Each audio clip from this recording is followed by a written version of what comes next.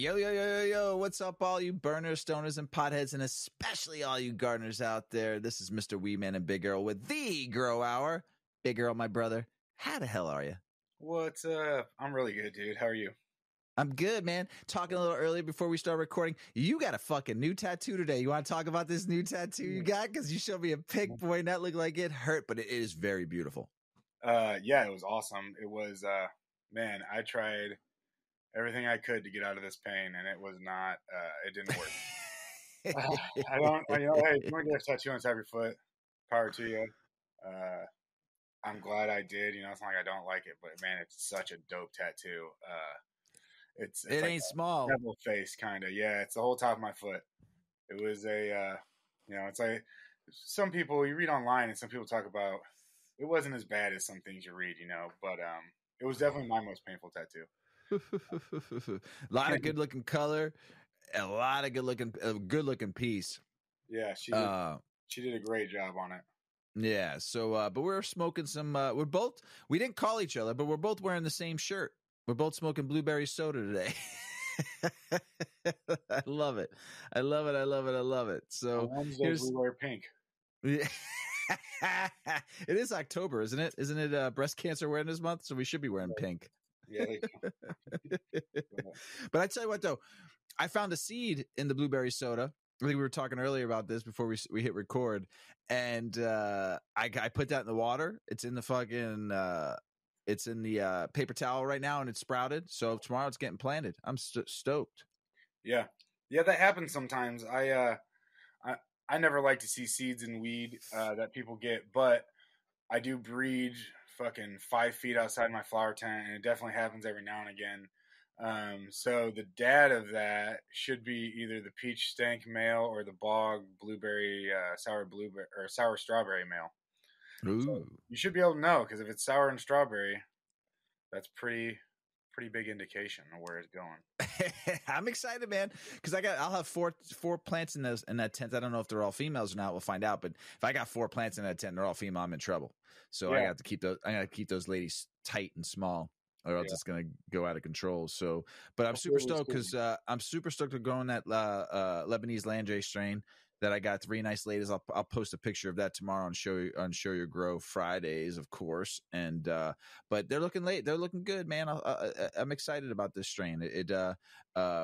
You know what happened? I think we talked yesterday during practice, and the cup got knocked down and bent fucking one of the plants over. So I had Mrs. Weedman, who is MacGyver to the T, got it back up, took a stick, got it back up, took a little piece of twine around there just very lightly so it had something to lean on, and then took a pin, like a bobby pin, and placed it in the top of the stick, and then put the twine up there on the top so it would hold it straight up. And I tell you what, it looked like I didn't think it was going to make it.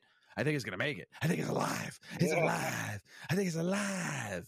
So I'm super stoked. So when you see it tomorrow, the picture, you got to let me know. But yeah, I'm going to probably keep it like that. You still see a little crimp in it, but it looks like it's getting better and better. So it happened like 3 or 4 days ago. So, but I think it's going to make it. I think it's going to be alive. So nice. Super stoked, man. What you got? Anything right now you got in the hopper that you're super stoked about? Man, I did just test out. So my last Autoflower cross I tested out, and I was planning on doing some breeding, honestly, because it was a pretty big test for it, but it just didn't work out that way for me. So I just did a test on it, and man, does it look and smell good. I was out of town for a little bit. My wife watered down there for me, and I got in trouble because she said, "Oh, now I smell like weed." I was like, "Yeah, that's the veg room with the autoflowers. Like, look at me filling some space in here, And well, yeah, I do that whole last auto. This one coming up on my next selections. Definitely, I'm really geeked about this next Autoflower run, and really all these plants. Honestly, the bog sour strawberry bog line and the peach tank is so nice. Like, the pictures you posted the last couple of days, man, those fucking plants were amazing. Those were all old. Like that sparkling wine was a friend of mine's selection. Couple years old, I think, by now. That Peachy Keen's the mom of that peach stank. So that's unfortunately her last run sometime, but she's still in the peach stank really heavy. But man, does she look beautiful. She's like velvety. and just stack. That way, you can. But yeah, thank you. Pretty ladies, terpy looking as hell, trichomes up and down, the sexy. That's all I gotta say. Sexy. Thank you. Hopefully they taste as good as they look and smell. Well, I mean, come on now. I have not had a bad plant from Big Earl ever. So, so everything I've had is taste. That's what I tell people. Yeah, man. Flavor over everything, right? As Umami says, our friend Umami says. So, but super stoked about this show. You know why? We're talking about something we haven't discussed, and something I'm very raw about. Don't know much about, but perpetual gardening. And what is it? And from what I read, because you sent me on little tests and I have to learn, so I do a little reading before our shows and what topics you decide to talk about. I have to somewhat be a little bit of knowing, of what we're going to talk about on these shows. And perpetual gardening, from what I read, was continuous gardening. Like you don't stop. You just go and go and go. And you do your cleaning while you're gardening. You do your planting while you're gardening. You do your breeding while you just don't. You have it running. Somebody like myself with a small little tent, one tent, it could work. It doesn't always work. So for me, like we talked about on a prior show, I take a break in between grows. And just because I just need to refresh and reset, because it takes a lot.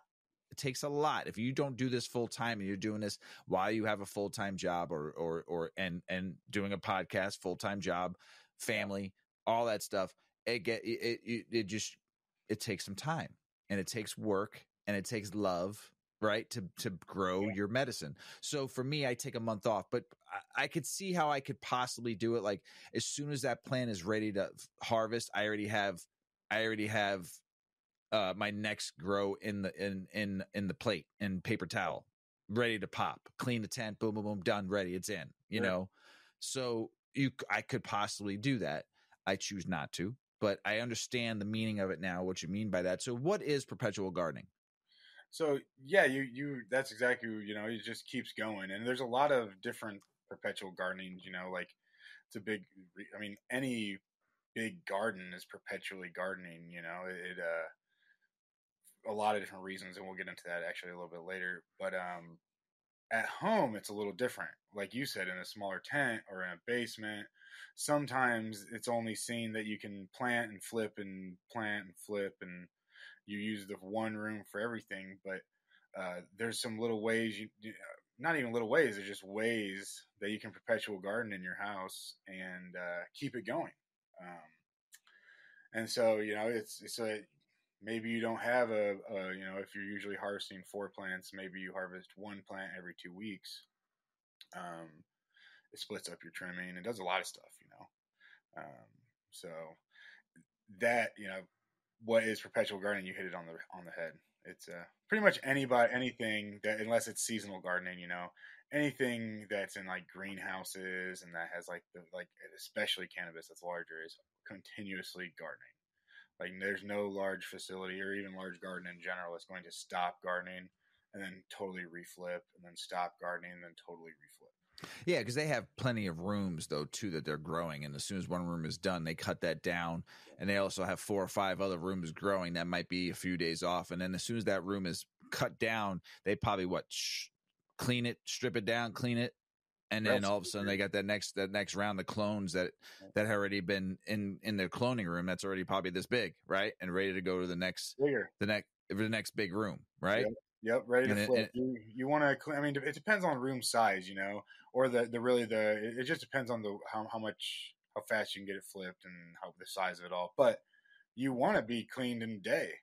I mean, you want to cut down one day, get rid of all the trash, have nothing there, and then clean the next day. And then really the day after that, you want to be moving in plants. That's the most sufficient, I guess you could be more sufficient if you had a wild crew that was a little bigger and you came and you did it all in a day, but part of that is splitting up that labor and doing it that way. Because that's what that does. You don't want to have 50 people for 2 days or 2 weeks and then have no hours for 2 weeks, then have 50 people for 2 weeks, and then no hours for 2 weeks, or whatever it ends up being. So, a lot of times it doesn't make a lot, like we said, it doesn't make a lot of sense. But there are a lot of times where it could, if you use medicine constantly and you want to have fresh weed constantly and you don't have another source of it, it might be an option for you. You know, and it might be your best bet.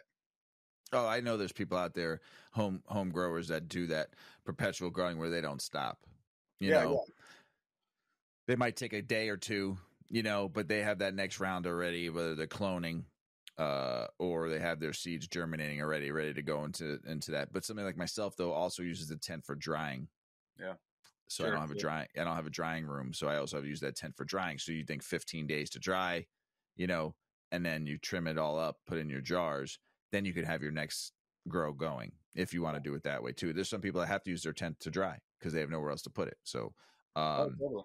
Totally. yeah. So, you know, but I'm excited about doing a perpetual gardening one day when I have a bigger space to grow, maybe 2 tents, or maybe, you know, you got your, you know, your veg flower tent, and as soon as you're moving, you're just constantly going again with 2 tents, you know, or one day, hopefully, to have my own little greenhouse garden where I could just grow all year round, which would be kind of really fun to do. So, but what makes it different from the traditional cannabis gardening then? So traditionally, like traditional is in the terms of like when how we've always gardened up until the last, 10, 20 years, not even 20 years now, what is it, 10, 15 years maybe now, was exactly like what we were talking. You would get around, maybe you'd buy clones, find clones, pop seeds, you do your round, you take it through, you'd usually veg, flower, and dry in the same area. Maybe somebody would do that 3 or 4 rounds, but back in the day, a lot of people would keep it moving. You do 3 or 4 rounds, you do maybe a year or two at a place, you break it down, you go to a new place, and then you get a 3, 6 month lull. It was much more lucrative back then, so you could pull down and survive a little while, and but there's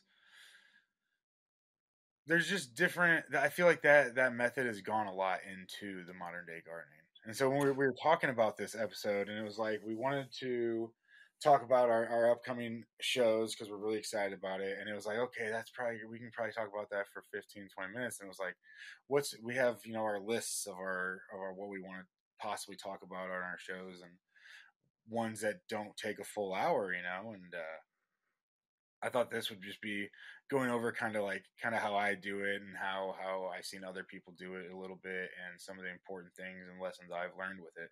Might be able to help some people keep a plant constantly going in their garden. So what's the method that you do? What's the advice that you would give, like, for somebody that wants to keep that perpetual garden going all year round? I mean, what's the, it might not be proven, but it works for Big Earl. So for me, the biggest lesson that I learned was keep a fucking calendar. Like, keep a calendar. I like dry erase boards personally, but I keep it a month ahead of time. Like, I know where I'm my month and a month ahead of time. And man, does it make things easy, because it's just a recipe after that, especially if you know your cultivars. So you know this plant's a 9-week plant. You know how your veg room works, or you know how, maybe you don't have a veg room and you take clone you as soon as you flip your tent to flower, you take clones and you try to keep them real small, and like one of those tote cloners that we were talking about, or maybe you like to. Autoflowers are a really, really easy way to do a perpetual garden, because you can just plant one. Feminized autoflowers, plant one, wait 3 weeks, 20 days, 30 days, plant one, wait 30 days, plant one, wait 30 days, harvest one, plant one, wait 30 days, harvest one, plant one. Super easy that way. Biggest thing there is drying, which you brought up before. Gotta have that space. Yeah. Oh yeah, absolutely.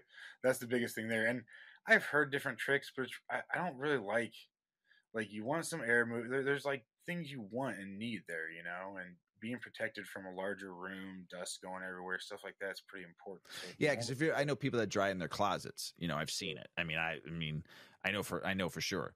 Yeah. And some people I've seen where they like made that closet like so sanitary, like they put film all around it, and it's like all dialed in. You know, they got two fans blowing. They make sure they got a small humidifier in there, trying to keep it around 55, 60%. You know, and that's, you got to think. And some people don't have that. Some people just have to throw it right in their closet if that's where they do their drying at. I get it, but you got to understand something. It could get contaminated. Don't forget, there's mold and spores and yeast and dust that float through the air. Especially basement or something.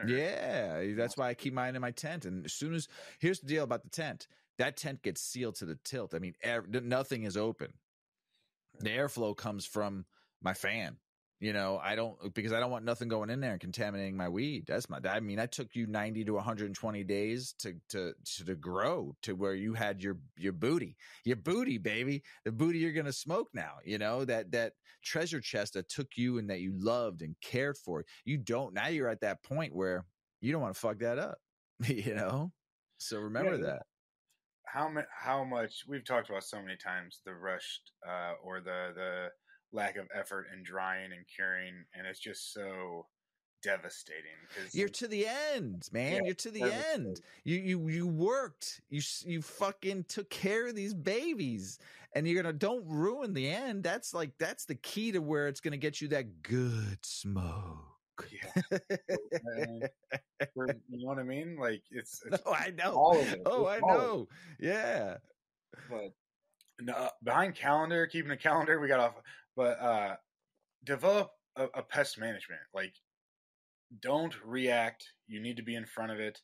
You need to develop, because if you're just going one after the other, that pest management needs to be on point.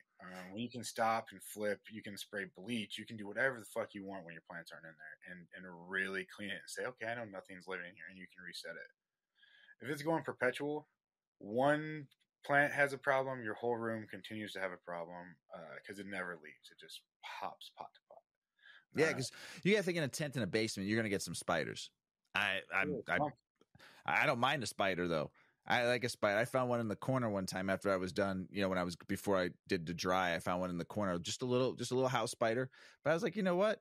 I'm glad you were there. Yeah. I'm glad. I'm not mad about it. You're not in my plant, you know. But if any bugs decide to fucking swing in there, that spider's gonna get you. Oh, dude. So I don't mind a good spider. I don't mind a good spider. Outside, especially like tomatoes and all, like the garden outside, we will get these giant wolf spiders, I think they're called sometimes. Oh man, like those things eat your cat. They do, dude. But they're not, I mean, they're just taking care of business, and I like them. Yeah, I like spiders, man. They're good. That stutter and prick, that spider stutter and prick you. Goodfellas reference. Sorry, everybody. So calendar, IPM, get on, and IPM doesn't have to be some crazy spray this, spray that. Alcohol, soaps, diatomaceous earth, sulfurs, like all this shit. Some of it has sulfur can be used in your plant. You can use that on top of your soil. If you're running organic, you might want to look into that, because it can have some organic killing properties, mostly like the biology, but like it can all be done pretty well and pretty easily. You just have to be on top of it, you know. Another tip would be clean when it's convenient for you. When you cut down a tray or you cut down an area, clean. Like, so say you're in a 2x4 tent, you have 4 plants, right? Well, if you cut down the back right corner, take that one in front of it out a little bit, or move everything around a little bit, clean that area really good, because that's going to be easiest for you. It beats coming back in and being like, okay, now I got to move all 4 plants out, or now I don't have this open area that I can, you know, like, so just take advantage of your little moments when you can. And like in a room like mine, I have a couple different trays. And so when I cut down a tray, it's more than just cutting down a tray. It's cutting down that tray, cleaning the wall closest to that tray, cleaning any fans closest. If it's the tray closest to the dehu, clean the dehu. If it's the tray closest to the AC, clean the AC. It keeps me on my strict calendar. It keeps me on my program. Keeps you on point, baby. Keeps you on point. And I try to clean my AC, honestly, more than that. But I know I for sure clean my AC every 2 months. Like, not take it down and clean it, but spray it all out, spray it all in, get my bib on it, fucking, you know, take my filters out, clean all those, and clean the drain pipe, like little things that collect mold by it, because even though I'm spraying Zerotol, and things that aren't going to hurt the plants really, I don't want to hit anything in flower. I don't want to hit my flower with Zerotol. I don't want to hit my flower with alcohol. I know that it's safe and that it's okay. I just don't like it. I don't want to. So it makes it just easier. In a tent, spray down that little back corner. No plants are ready. Get a little spray bottle and clean the back corner when that plant gets harvested. I know that it's smaller there and it might be easier just to get the whole back side, but plan that into it. Plan that ease into it. Maybe you're taking down 2 plants. You have 4 plants. You're taking down 2 plants at a time. Every time you harvest those 2 plants, fucking clean that shit. The cleaner, the better. Have your areas planned out. If you're in a perpetual garden, unless you have autoflowers, you need 2 areas. A flowering area and then the other. The other can be clones and veg, but it needs to be, the other could be a tote. Literally, we were talking about this little clone tote, and it's just, what do they call it? 27-liter totes, those black and yellow totes at Lowe's. Yeah, I think that's what they are. I don't know. I'm fucking baked now, so I can't fuck. You're talking numbers now? Something like that. I don't know. One of them, sometimes when I sell for like $5, those totes, whatever it is. But I saw one of these LEDs are so dope now, and so not hot. They had a couple little veg LEDs in there on the lid, and then they put a computer fan in the side of that bitch. And they put like a little filter on the other side, almost like you're growing mushrooms. MacGyver in that shit right there. 2 holes with like the cotton, not cotton, but like the medical covers on it or whatever, like mushrooms, like keeping it sterile. And it's just like, man, like you could probably get away with that if you had plants and before you took it and you put it into the tent, right? And you veg it in the tent for 1 or 2 weeks from that tote. And then right before you flip to flower, maybe the first week in flower even, because some people debate that. First week in flower, you have less nitrogen typically, which is easier to clone, some people say, because your plant won't focus on growing as much. So some people take fucking clones first week of flower. So let's say you take clones first week of flower. Okay, you throw them in your tote. You keep them fucking small. Get through flower, keep them small in there, low feeding, low light, cut them back early, cut them back fast, make sure your nodes don't get too spread out so you can keep that shit stout. Maybe feed it some monosilicic acid at a heavy dose rate to keep it stout.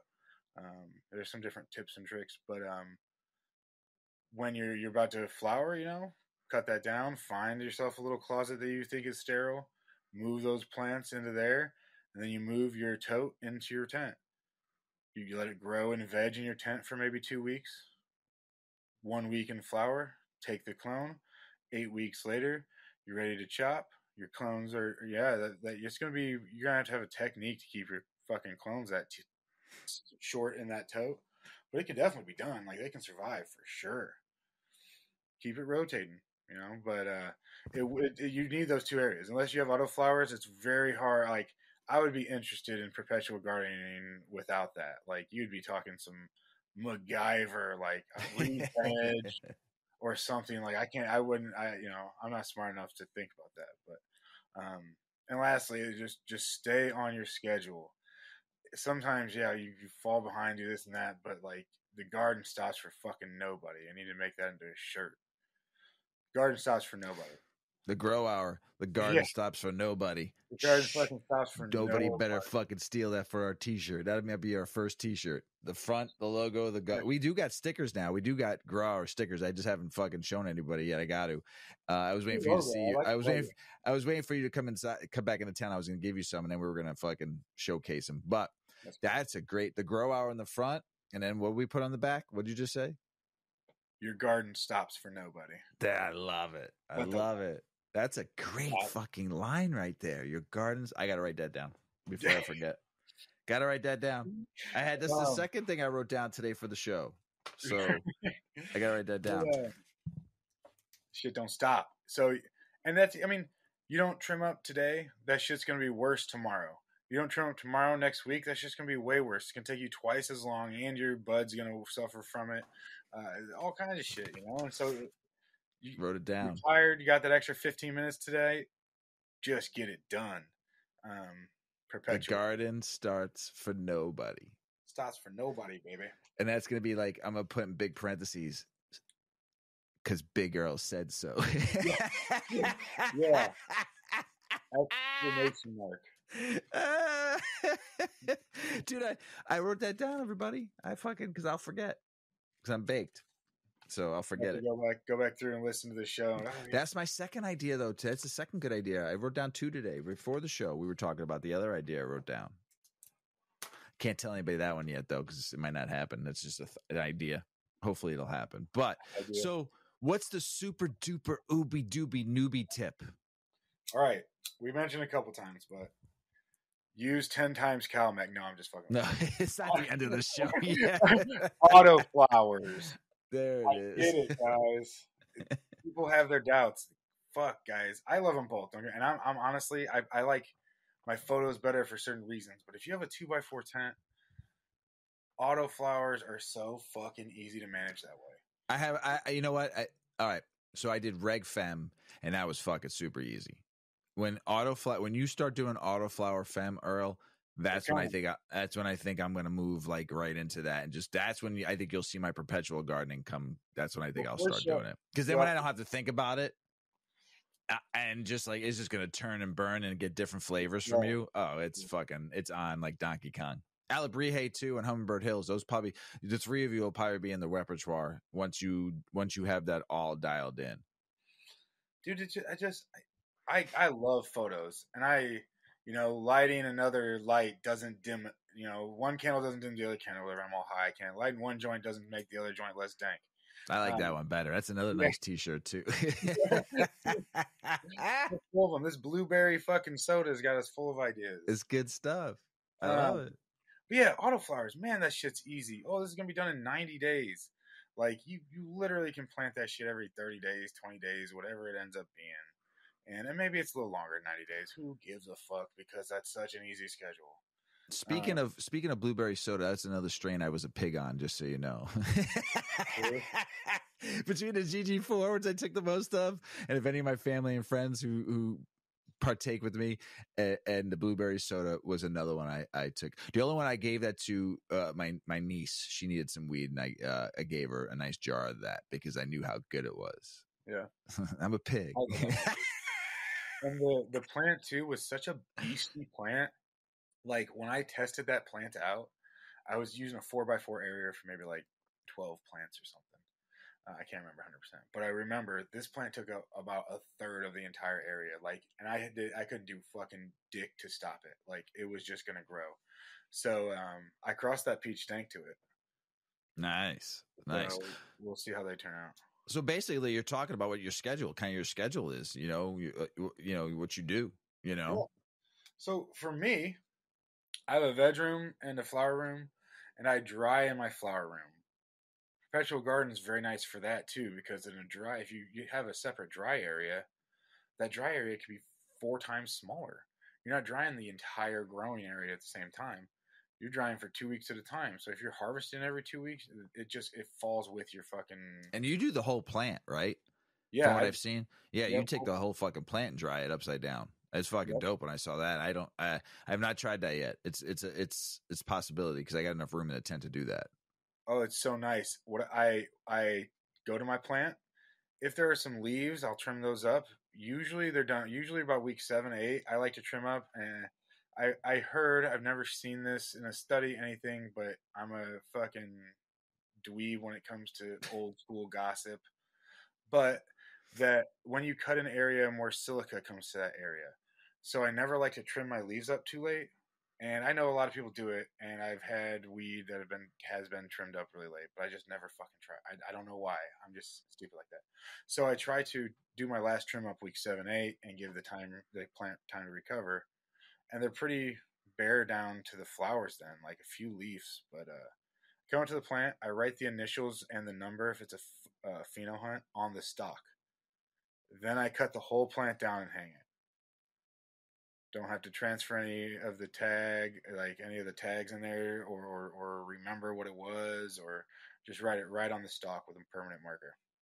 That's pretty nice. It works very, very well, and my little tray areas, it makes cutting down really easy.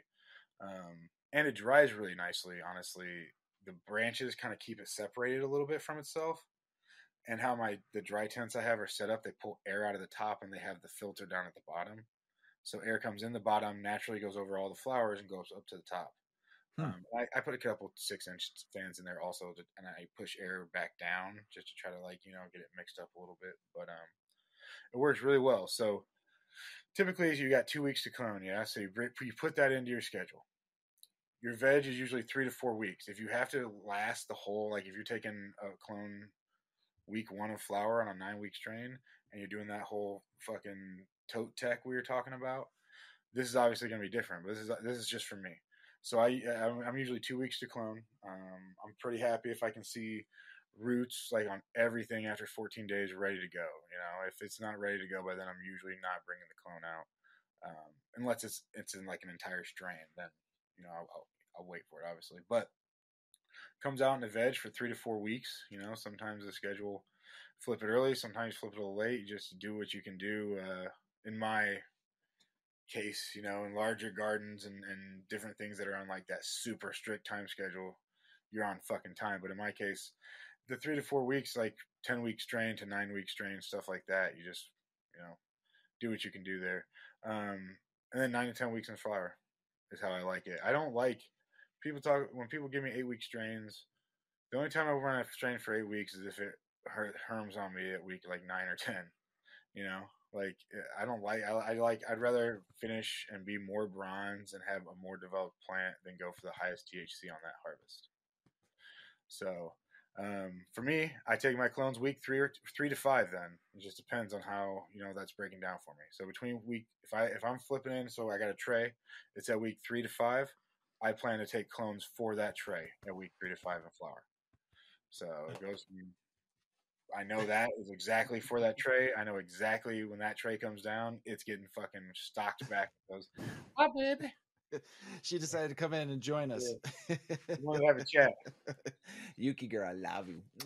But yeah, that's it rotates right through like that. And that's really the whole schedule and calendar. When I started keeping a calendar and started keeping my schedule like that, instead of being like, oh yeah, I'm gonna get some clones going for this. Oh yeah, I hope like it would just everything falls in and you just keep pace. I love it. What somebody like myself though, how would you be able to manage something like that on a schedule, like with a small grow like myself? Like I don't have a whole basement grow. Like how can I manage something like that? What I would do, I would get that tote, and I would try to take fucking clones if you like that plant. Now you can also do seeds. You could pop seeds in that tote. Seeds naturally take longer to fucking pop, and you could run through some photo period seeds. Then if you find something you really really like, you can take that clone and re-veg. I've taken tons of clones pretty late in the flower. They're pretty easy to fucking clone. Now, after you see roots, they like stall out, most of them, and then they get real funky growth. But it normalizes, and it takes a month or so. But that might be inducive for what you're doing anyway. There you go. So, there you not go. that we want to, but yeah, that's it's really hard, man. It's really hard with 1 2x4 area to run that without using seeds. So, but that's it. I mean, I like your fucking schedule though. It's pretty. It works for you, but I think it could work for a lot of people. Because it's so the way you dial it in. But it's also like you said, keeping a calendar, keeping a good written journal. Making sure you're paying attention to your timelines throughout the whole way. So it's not that perpetual gardening is not hard. It's just being consistent, right? Yeah, it's just you have to really. I mean, it's just it's keeping your plan. When you're going through one garden and you're done, it can be you can be done. You say, I think it's time. I'll clean that whenever I want to clean it, or even if you're hustling it, like and you're cleaning it tomorrow and reflipping it, it's like a complete reset, And right. And really back in the day, and this isn't speaking from my own personal experience. I was lucky enough to work with people that were growing in the '90s, and they would talk about it. A lot of these gardeners back in the day would do 1 or 2 harvests a year, maybe 3, and which, I mean, 3, they get clones, 3 would probably be their full year, but 1 or 2 harvests a year, and it was so lucrative that you could take a little vacation afterwards. They go follow fish. Yeah, when you were getting 5,000 a pound, it was great. I remember those days. Those the '90s. The '90s when you first I don't want to tell my whole story, but back in the '90s when you and Earl, you and I have talked a little bit about my history, and I just not there to share it yet. And but when I was selling $5,000, $4,000 to $5,000 pounds of straight dro back then, but it did cost you a lot more money to do it all too. Don't forget. And yields were way lower. There wasn't, people weren't hitting 3 pounds of light. No. I mean, one room sometimes would get you 1.5 pounds if you were 2 pounds, if you were lucky, depending on how many rooms you had, but that's for another story. But yes, sometimes you may be in a small little 1 room, full tray grow, like you might get a couple pounds. So if that's your 5-10 grand, but it might cost you probably $3 grand to set it all up and all of it the way it costs to the end. So you could probably pop about $7 grand, but that's good money, man. A grand was way farther in the 90s.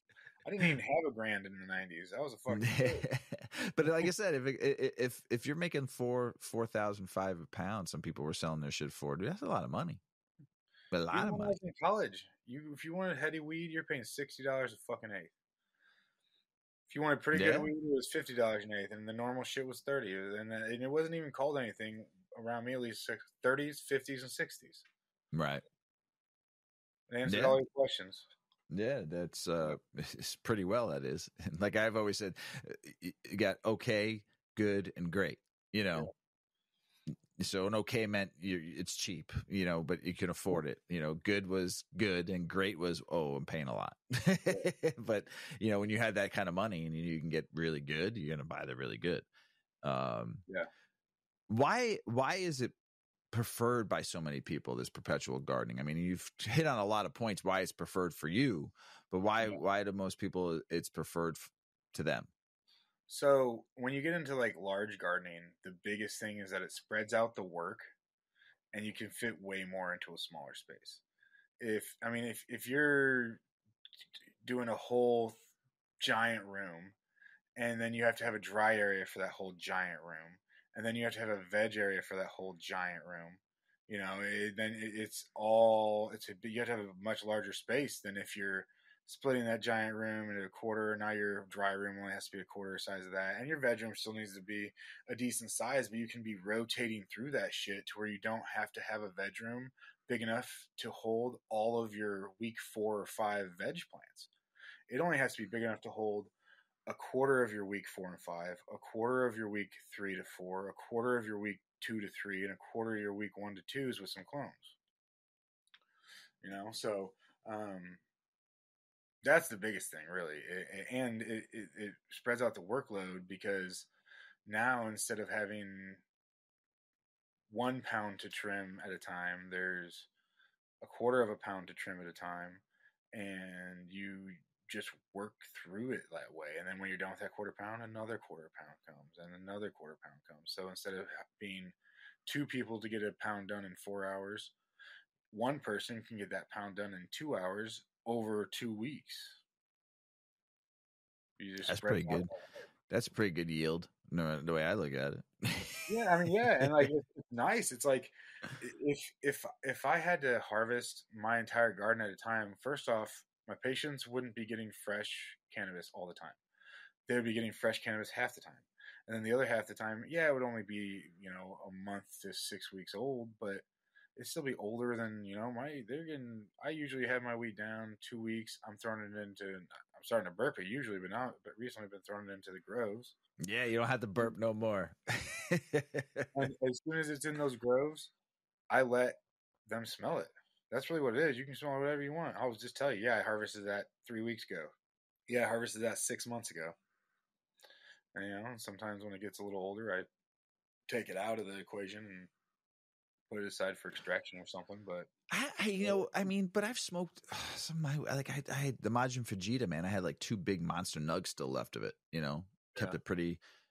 dude, I fucking rolled 10 joints of that and we went to a little thing on Sunday. And dude, I fucking lit it up with a couple people, and they're like, "This is fucking good." I'm fucking stoned. I'm like, Nice. Yeah. So I mean, but I like I said, I kept that. It's kept in a really good, really good place to keep that humidity and the cold of the room at like perfection. I think almost it's almost like a wine cellar. I could call it, where you want it to be at that temperature. So, but it still smokes fucking great, and it's still sticky as fuck. Yeah, fuck yeah. And that's over a year old. Fuck yeah. So I mean, I don't know, and I still have, like I said, 4 monster nugs of the Louis Trey, the Weedman 420 experimental strain that I think I'm gonna put. I told you I'm gonna put in the Grove bags and see what happens. Leave it in there for a couple weeks and see what happens with a Boveda, and then smoke it. I can still smoke it. It's probably got tons of CBN in it, and it's still not. It's not that dry. I took a nug out and I like felt it. It's not wet, but it's not like brittle. Yeah, it's still got sponge to it. That's pretty good. I don't understand much, why it kept that way. I just know I keep it in a really good area. That's why. You're in a good area. You're in a dry area, it's gonna dry out. You're in a wet area, it's probably gonna fucking mold. You got it stored perfectly, properly. That's how you get it to last. Yeah. I'll show you when you come by in a couple weeks. I'll show you the Majin Fujita, and I'll show you the Weedman. We should reach out to Ghost Genetics. We've talked about Majin so much. I fucking love that strain. We should reach out to him. We should have him on the show. He deserved my. I mean, but the two best. The two best, I think, strains that I grew look wise, high wise too, but look wise was the Louis and fucking the Majin Fujita. Fucking Yeet was beautiful looking too. Don't get me wrong. Yeet was really fucking good, dude. Yeah. We gotta smoke some of that when you come by too, because it's smelling fucking fantastic now. But yeah, those two strains though were some of the best looking crystally big fat chunkers, of strains that I grew, and that Majin Fujita, man, people gave me mad props on that one too. Like they like, this is like really good. I'm like, thanks. It's genetics. It's not mine.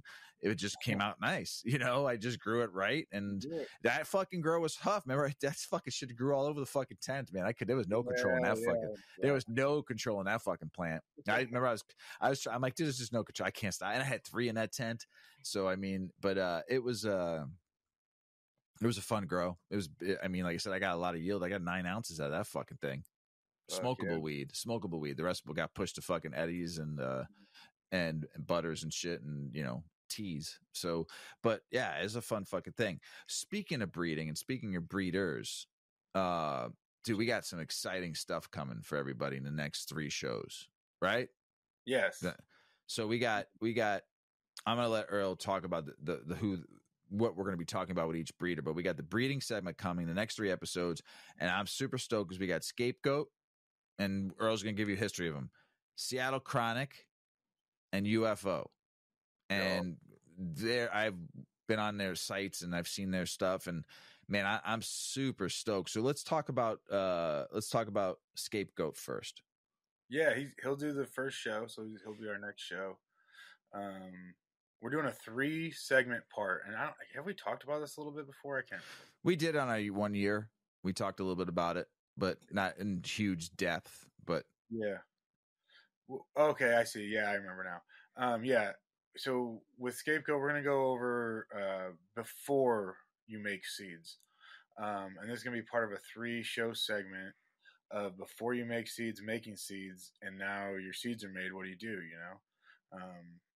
There's a lot of people out there doing it, and even a lot of people like me, dude. Like, these guys have been doing it. I've personally been following a lot of their stuff. I've popped most all their genetics, not like every strain they made, but like a lot of different, like, dude, it's gonna be fun. Scapegoat's from here in Michigan, which is cool. He makes like topicals and stuff. And if you're in the weed game a little bit, Scapegoat Genetics. He's wee woo on Wee woo, Instagram. wee woo, wee woo. Wee woo, yeah. I'm not gonna. I think it's WEEWWUU or something like that. Fuck, I should have looked that up before the show. But he'll tell us when he comes on. Yeah, he's a really cool breeder. Black Cherry Cheesecake Cookies (BCCC) is probably it's like a pack I've had for a while that's been like sitting there like just waiting to be popped, bro. I'm so geeked for this. And then making the seeds, Seattle Chronic. Dude, we use almost solely Seattle Chronics hemp seeds out at our when we did all the CBD stuff. And man, everything from him, he is a fucking OG. They call him the captain. And I can't wait to ask him. I can't wait to ask him why. I'm so excited to talk with him. We've talked through email a little bit and on Instagram a little bit. Same with all these guys. We've talked a little bit about this and that, and I've got a lot of all their seeds. And then now the seeds are made, right? So what do you do now? Because I know there's a lot of people out here that have been making seeds, and maybe they did the before the seeds. Maybe they made the seeds, and now what the fuck? How do you get rid of these seeds? And so UFO Genetics, he does some really cool stuff. He does like auctions every Saturday. He has a website. He's super active in the community, and he's going to be a really cool guy to talk to about some of these different options and some of his thoughts on what to do now that your seeds are made. So it's going to be a fucking cool ass episode for anybody interested in seeds, especially, but I think for everybody. So UFO also, that blueberry soda, that is UFO. He has a lot of really nice blueberry work. And that's what we're smoking on right now. I'm pretty stoned. Yeah. Thanks, UFO. I'm looking forward to the breeding segment. I'm looking forward to learning more about breeding for one day. Like if I ever have a big enough area to do breeding, we did our first little breeding project outside. It was kind of fun, but I'm super stoked to have these three breeders on and learn from three, I guess, what would you call them? Like fucking some of the OGs in the industry, some people that they're well known, Yeah, I would say OGs by today's fucking standards for sure. And OGs probably by any standards. And just I think supporters of the plant, supporters of the movement. They're, I'm not, they're just people to fucking to know. And they're going to know what they're talking about, and they're going to have a unique, fucking accurate perspective of yeah. Then we'll have them on for their burping in the bag episodes too, which is going to be dope. And then we're going to have them on for the roundtable discussion. It might be a three. So. Might be a threefer if we can't get somebody else to do a show on breeding. It might be a threefer. We might have all three of them on. That'd be our first threefer instead of a twosome. I hope they do. I hope they want to do that with us. And dude, it's gonna be dope. Yeah, it's gonna be a good show. But I have to say,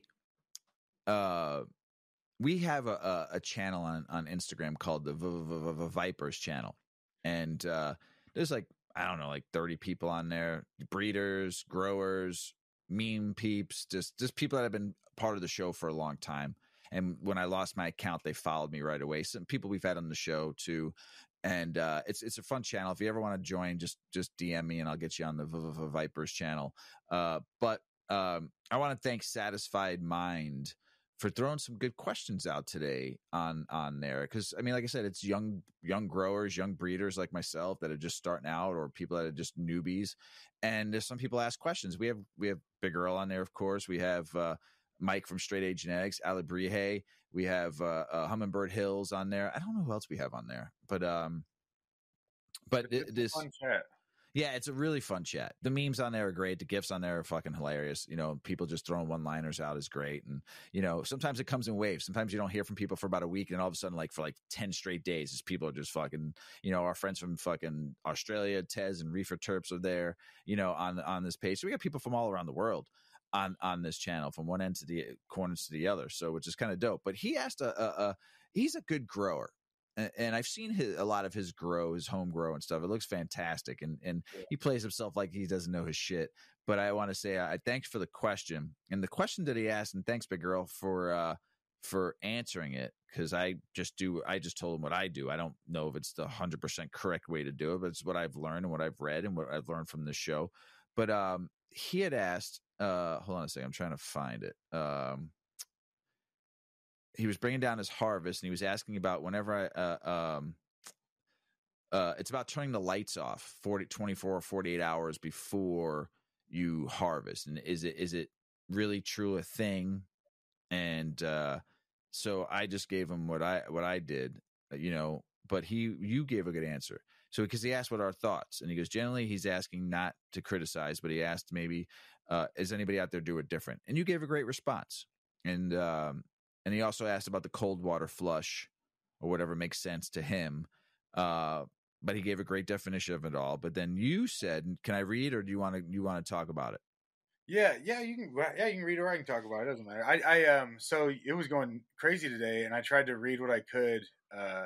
Dude, I've been so fucking busy lately.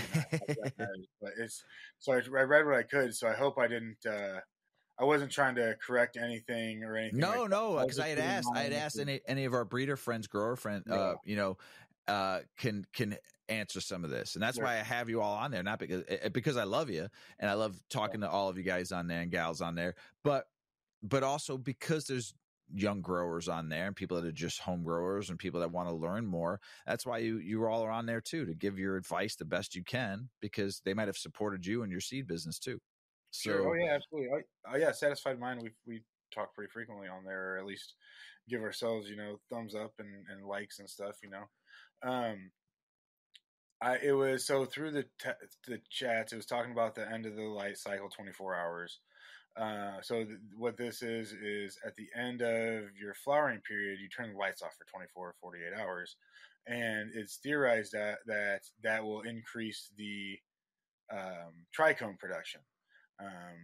I think probably through a stressor, but that's something I've never tried. I've heard people doing it for sure, and they do it probably for a reason, right? And so I could see it doing something like maybe pulling sugars, maybe doing something chemically there. I don't know why it would build trikes, but I wouldn't be able to say, "Hey, this doesn't build trikes." Like if it came out in science, I'd be like, "Oh yeah." I just don't, I don't know. I can say that at the beginning of the flowering period, I like 24 hours of darkness, and I can't really do it because I'm in a perpetual garden. But I will turn my lights not off, but like way down the first 24 hours. Some of them I turn off depending on the light it is, but most of them like have a nozzle on it, so I just turn it down to its lowest. And I'll turn it on for only 10 hours. So I just try to like really let it know for like that first few days maybe. But if I could, I would do the 24 hours of darkness, and that really just lets your plant know, hey, it's fucking time to flower. So will 10-hour days. If you start your first week and do 10-hour days, and if you have a super high light, like PAR on your light, absorbable light at your leaf, you might even be able to lessen that, depending on what your DLI, your daily light intake, would be. And I don't know a ton about that, but I do know that there's been some stuff that's come out. We talked about Bruce Bugbee. Man, I always want to say Big B because of the coffee place up here, but and dude, he's so revolutionary in the stuff he does, as far as like the research and just how on point he is, and like he's like a professor at a university. I don't want to say the wrong one, but in some stuff he did, he found it was about daily light intake, and yeah, you can have too much PAR and you can burn and stuff, but plants will only absorb so much light in any given day. And so if you have a high PAR, that light is going to be reached quicker, so if you have a real powerful light or these real powerful LEDs real close, you might be able to run a 8 or 9 or 10-hour day and get really similar results. And then your power bill is going down a little bit. Yeah. He also talked about the flush too, and you gave a great answer on that also. Sure, yeah. So the flush, a lot people go in days, and that's fine. That's totally fine to say, oh, I flush for 7 days this day and that day. That's how I say it too. But when you're trying to figure out how you want to flush with the system that you run, typically it's about following the salt buildup in your pot. So you have your pot and you've been feeding it, and you feed it to runoff. Maybe you don't. Whatever your method is, which I'd always suggest to get a little bit of runoff in anything. It just ensures that you're at least saturating the full pot. If you water slowly, don't water too super fast. But sorry. So you when you're to read this, the easiest way is to read the runoff. There are tools out there that can read the soil, but typically soil's pH changes. It can change pretty quickly. And so unless you want to take like multiple readings of your pot and then like find the fucking average, if you do the soil, you can read the runoff. Or if you water the soil, you can read the runoff in the water. And so if you get a normal EC water meter that you can also then read your food, which is super, super important in my opinion. First meter you want is a pH. Second meter you want is a fucking EC ppm. You know, the only reason EC ppm isn't number one is because most nutrient lines give you the recommended dose. So pH usually is number one because everybody's water is a little different. But read the EC and the P or the parts per million coming out, and then when that gets down to, I like to get mine to under 0.5, but my water that I feed goes in at 0.2, so a 0.3 difference, and that's when I say, okay, I know it's time to cut. And I know for me, like how I water, that takes me a week, so I adjusted it that way. So over that week, it's slowly getting weaker. You know, at the beginning of that week, I started usually my first feeding that week, because I start my flush really 2 weeks early. I take a lot of my food out 2 weeks early, and I really want to start that flush down and start to relax the plant and really start to let it know, like, hey, you're going to run out of food, and just, you know, start that early. So by the time I get to my last week, my EC buildup in my pot probably goes from like going in a 1.7, 1.8, coming out at a 2.0, down to like a 1.5, which is what's preferred, by the way, guys. I run my shit super hot. I run 1 gallon pots under super high lights with pumped CO2 in there, and it's just the way that works for me. 1.5 EC has been found by fucking Bruce again to be the most optimal EC for your plants. This isn't my shit or any of the stuff.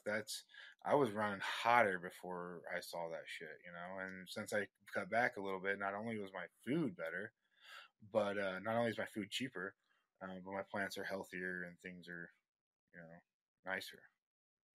So, but yeah, read the runoff, and when that comes down, that's when you know that you flushed properly. But without that, just flush the shit out of it. Look at the plant. When you start to see those yellows and you start to see that ripeness, you can probably cut down, maybe wait a day or two where you think that there's almost nothing in the pot, salt-wise. Nice. Thank you for the tip and the trick, and thanks Satisfied Minds for the questions on our Vipers channel. But also I wanted to show mad respect because you've been following us and talking to us for a very long time. We consider you a friend of the show. And one day we'll hook up. We'll trade some weed together. We've talked about it now for a hot minute. So, thanks. And anybody that ever has a question, just reach out to Big Earl or myself, and we'll definitely talk about it on the show. We appreciate that. You don't even know how much we appreciate that. To me, it humbles me a lot that you respect our show enough to ask us a question. So don't. It's just so fun to talk about it, man. It's so fun to hear how people do it. Like, I just want to even on a tangent right there, having fun talking 20 minutes about stuff you didn't even ask, you know. And it's like, because that blueberry soda, man. Exactly. Blueberry soda just makes you have some good conversation, you know. So. But looking forward to the next 3 shows, everyone. Stay tuned with this. I think you're really gonna like what we talked about. So really super stoked about this all what we got coming up, and looking forward to all the way to the end of the year. So stick with us, man. Hopefully everyone out there is enjoying it, and keep us sending us questions, keep us showing us love. We appreciate all the listens, all the likes, and all the DMs. You don't even know how much I appreciate it. I know Big Earl does too. Big Earl, one last thing. You got some genetics out there. You bagged back up, right? You packaged up and ready to go, right? What do you got going on? I finished the end of my first Autoflower line. So I pack 50 packs of each line at a time, and then I do 100 tops. Sometimes it doesn't get to that. With Autoflowers, I breed the one plant. With photo periods, I breed the one plant. In a 2x4 tent, they don't get very big. So I top out at 100. So I just put together my last 30 packs of a couple and 50 packs of a couple of my Autoflowers, the Poos Peaches line. And then I just bagged up my 20 to 50 of the from number fucking 10 or 20 up to 50 of the photo period line, the Stanky Haze line. Man, dude, I fucking love that line. I'm so excited to get some more of those winners. My Chem Cheese Haze and the Peach Stank one specifically, because my strawberry, I found one that I really liked, but then there was one behind it that I thought I was gonna like more, but it was 2 weeks behind it, and so I let it go. And stupid, and I didn't get it. I just was stupid about it, bro. I don't even have an excuse for it. I didn't keep the strawberry that I wanted, basically. And so I was like, I'm gonna find that again, and then I fucking didn't find it again. So now I have to hunt it again. That's why you're a pheno hunter, man. Yeah, I was like, man, surely I'll find this again. And I did a fucking 10 seed or 8 seed hunt the first time, and the second one was more, and I didn't find it. Don't call me Shirley. Don't call me Shirley. But yeah, it didn't work. That's the tragedies of cannabis. That's it. So what's the other tragedy of cannabis too we always fuck up about? We don't ever I try to sometimes, but I don't ever use enough CalMag. Dude, the amount of CalMag that I try to use, that just, I don't know what happens. Everybody, we love you. Don't forget the CalMag. Peace! Check out our cannabis lifestyle brand online at 8decades.com. Our custom smokes and accessories are perfect for your coffee table, bedroom nightstand, or kitchen counter. They're designed for you to show them off. The Canna community is also loving our hemp and cotton blend t-shirts, sweatshirts, scarves, and hats, finished off with our 8 Decades logo. We've got some awesome long-lasting goods that will be your favorite for years to come. 8 Decades, because a 9th decade of cannabis prohibition isn't acceptable.